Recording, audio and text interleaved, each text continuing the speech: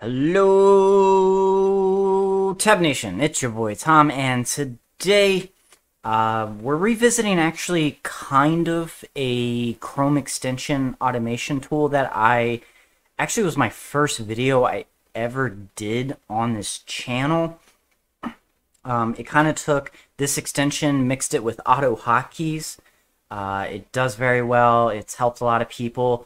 But today I wanted to dive into it in a different way and revisit it where we're not even going to be using auto hotkeys. We're just going to be talking about how to automate Chrome.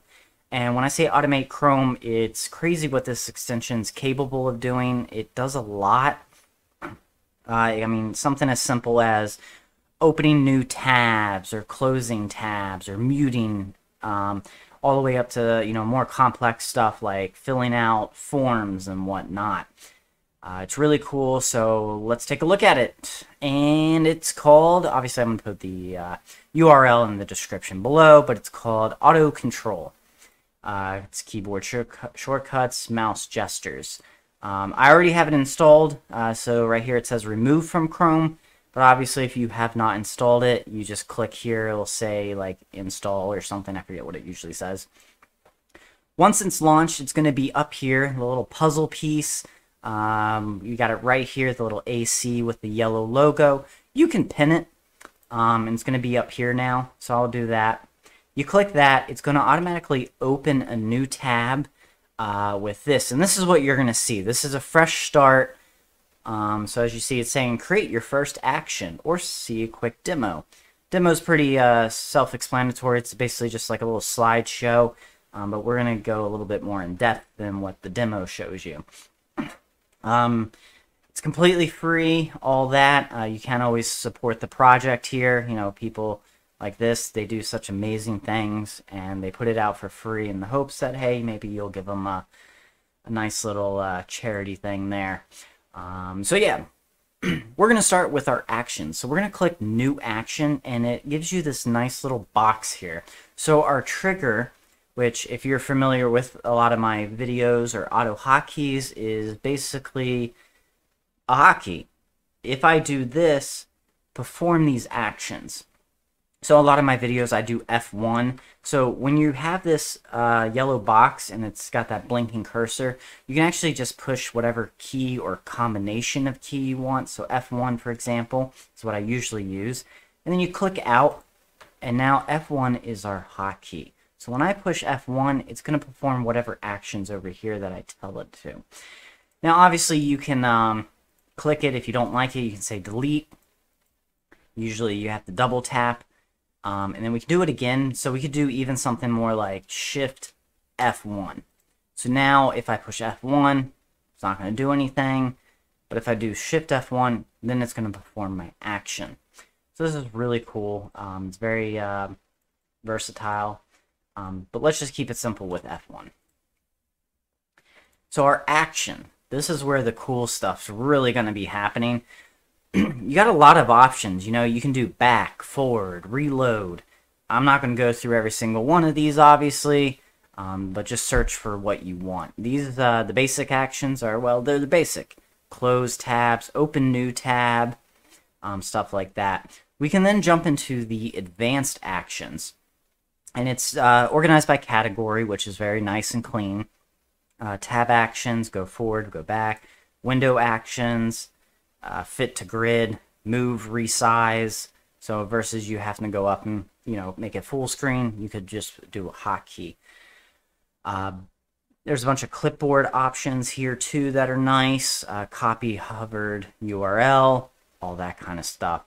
My favorite though, by far, is if you go to Other and go to Run Script, you can actually insert JavaScript. And that's what makes this truly super powerful. Because even if what you're trying to do is not an option defined already, you can basically, I mean, seriously, even if you're not a coder, you can Google JavaScript that performs this in Chrome. And you're pretty much going to find something that you can copy and paste and just slightly tweak without really knowing how to code. So right here, it gives you an example right away, which is alert, which is like a pop-up, hello world. So let's go ahead and do that one real quick. But the cool thing is you can also add other actions. Instead of performing one action, we can do multiple. So for example, let's say we want to go back and do, well, I don't really know. Full screen, stay on top. Sorry, it's been a while since I've used some of these basic ones. But yeah, I mean, I guess we don't really need to. But yeah, basically you just pick what you want it to do. You can make it open a specific URL. Mute tabs, move, detach, blah, blah, blah. I can't think of one. That would be good. Duplicate tabs. We'll try some out. We'll just keep it simple with F1. Run script. Hello world. So yeah, the great thing is it's ready to go. There's no closing Chrome down and reloading it. You don't have to run it. It's automatically already there. So I'm going to go ahead and push F1. And... Alright, hold on. Why is it not working? Oh, I believe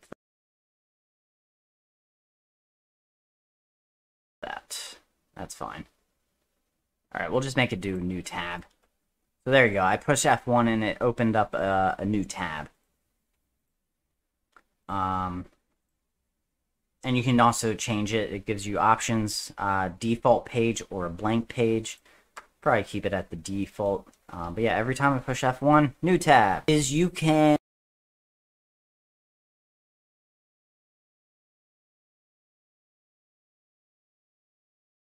have as many of these as you really heart desires. You know, we can now do Shift F1 if we want to keep that same one.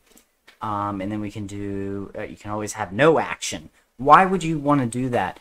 Maybe Chrome already has something built in where if you press this key, it already performs a built-in action. This is a way to disable that. So that's one thing that's really nice. We could do like switch to previous tab. So now we're going to do F1, and then we're going to do Shift F1, and it took me right back to that previous tab. So that's really cool. But yeah, I just explore all the different options. You can chain them, all that kind of stuff. It's really great. Now, if you're using this like in a work environment, you might want to be able to share this with other coworkers. Options.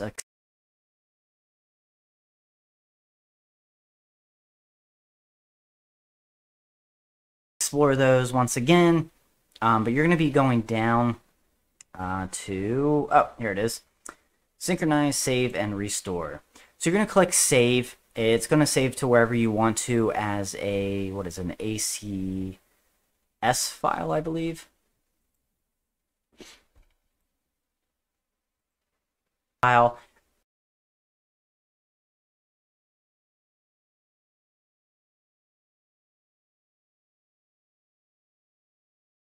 And then you email it or flash drive to whoever you want to share it with. They'll then come to options, and instead of save, they'll say restore from file.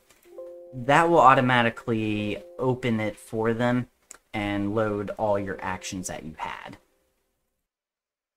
Oh, there we go. For some reason, I had a bit of a lag. When I'm recording, my computer gets a little weird. So it is an ACS file. Name it whatever you want. It automatically puts the date, which is nice for keeping track of that. So yeah, you just save this to your desktop, and then you...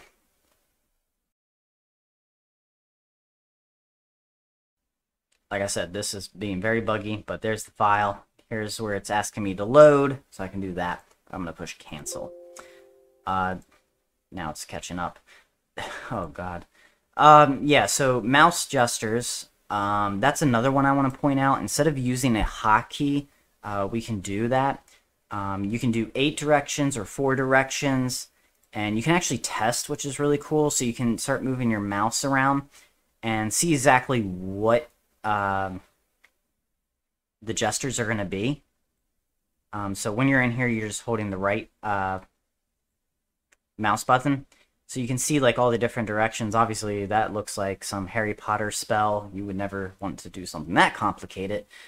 But it's a good way to practice and get a feel for how that's going to work. But let's talk about triggers real quick then with gestures. So you're going to do the same thing. New action, trigger, click it. But instead of just pushing a key, you're going to click this right here. So you click that, and it's going to say move your mouse. Once your gesture is done, finish with left click. So let's do down and to the right. So down and to the right. And I'm going to left click, and that's saved now. So let's go back in here, choose our action. We'll keep it with open new tab. And the way it does this now is I'm moving my mouse. I'm going down and to the right. It's not doing anything. You have to hold the right key, right button down on your mouse to perform the action, and it actually shows this, which is really cool. So I got that down and to the right, and now I'm going to let go of the right button, and voila, gives you a little check mark saying, hey, this is an action I recognize, and then it performs the action. So that's what's really cool about that. Obviously, you can make them as simple. I recommend never doing a single mouse movement because that's going to happen a lot, especially if I right click. I might hold it a little too long. So having those 2 or 3 gestures is kind of recommended, honestly, I would say. But yeah, another thing to explore is your trigger is an event. So this one doesn't even really require your input. It just does something certain. There's a lot of decent options on here. So, you know, if a tab is closed, for example. So anytime I close a tab, you know, what is it going to do? Or actually, let's do, I like the clipboard changes. Yeah, there we go. So anytime the clipboard changes, let's open a new tab. Maybe I want to, so we can go back here and we can just go here and push Control C. So it obviously recognized that I just did something with the clipboard and it automatically opened that tab. So it's really cool, just the flexibility this has with only 3 trigger options, which is, you know, hotkey gestures, or just kind of the same thing. It's, you know, got a little, like, you know, images, basic categories here. Trying to think what else to really talk about. I guess in the, oh, in here, add additional toolbar, can't talk today. Toolbar buttons next to the address bar and use them to trigger your actions. So that's actually another option, is versus me having to do a gesture, an event, or a key. Maybe I want to physically click a button. As you see, it shows you like 1, 2, 3. So if I click 1, it might do something. So it's pretty good at explaining everything as you go through. So that one you can assign, you know, a clickable button, which is really cool too. Yeah, I think that's really all I got on this. Hopefully you all